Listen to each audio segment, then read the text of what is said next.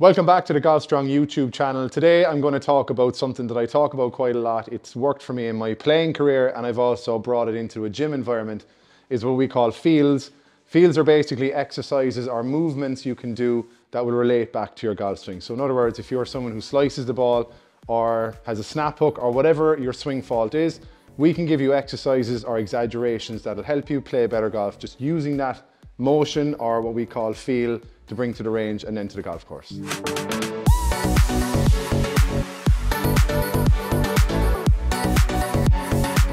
So just to give you a little insight on fields and how they've worked for me in my own playing career. So I would have won some big amateur events over the years. Every amateur event I've won, I've always had a field and they've always been different. So fields do come and go, there's no doubt about that. But once you trust something or have some sort of system or even insurance during a tournament that you can rely on, especially under pressure, having a feel will really get you through a pressure situation. It'll give you trust in what you're doing and it will help you play better golf. One of our primary objectives here at Golf Strong when we meet a client is assessing the physical and then trying to work out the pattern. So obviously we get that from the client. What we're trying to do is determine what exercises or feels can we do that really takes away all the technical jargon away from the improvement that makes it a whole lot easier for the person to improve. So very simply, for instance, if you can't move backwards, we might get you moving the opposite way with a little bit of resistance so you can feel the change and then you can bring it to the range and then to the golf course. So first up, slicers, if you want to come with me, we're going to just show you some movements that'll help you improve your pattern.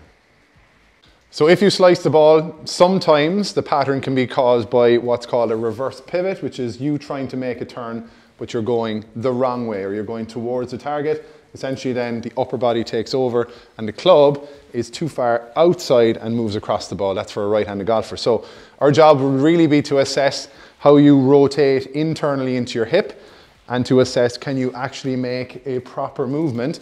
But then coming back to feels, something so simple, just a resistance band. Again, we would do little easy wins, getting you to grip a band like you're gripping the club, moving your mass, what you feel will be a massive slide, but it won't be, and getting you to turn as much as you can and back. This is the exaggeration, which is total opposite to what you probably do, which is that reverse pivot. So if I told you create tension on the band and reverse pivot, it would be very hard to do that. If I'm telling you to move to your right or move your mass away from the target, let's say, and feel something that's totally opposite. So if we do that over a course of time, and then I give you a club back, well, you will definitely move an awful lot better if we compare one to the other. That is the first point of improving your pattern away from what it already is. If we get you moving better by some feels, via exercises, via a little bit of tension, you can be sure your pattern will improve over time.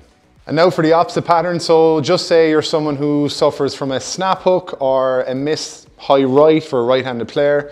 So the pattern here we're likely to see is a spine angle that's moving away from the target or hips that move the wrong way, let's say, and your spine angle is back and then the club moves to the right and there's a lot of play in the face. Okay, so that pattern, sometimes when you bring it all the way back to the physical, can the person control their pelvis, so forward and back, and can the person separate their hips towards the ball and side bend and tilt? So there's a few different areas you can work on there. One really interesting one, again back to a band. If I pull the band across my chest and I get into a hinge position, can I rotate and rotate the opposite way? If you watch my hips, you will naturally pivot if you keep the band in contact with your chest. So again, hinge, twist, back up. That again is the opposite pattern to what's called early extension, which will lead all the mass or the momentum away from where you want it to go, which is more of a rotation towards the target.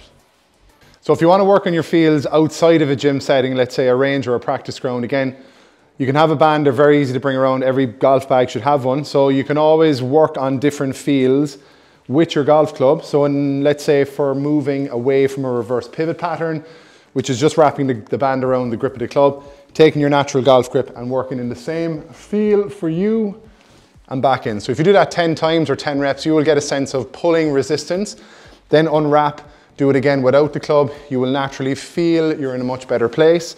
And back to the other pattern we discussed, which might cause snap hooks, early extension, a little bit of lateral movement.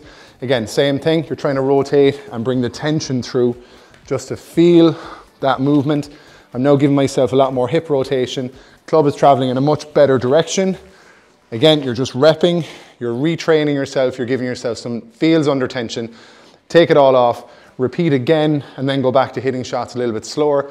This is going to help you feel the change to help you play better golf. I could talk all day about feels. It's something I rely on in my own golf, and we've asked numerous players, you'll see that on other channels, what their feel is to get an insight of what they think about during their golf swing. If you are interested in what your feel is, please put a comment below, subscribe, and watch out for more videos when we will discuss this in a lot more detail.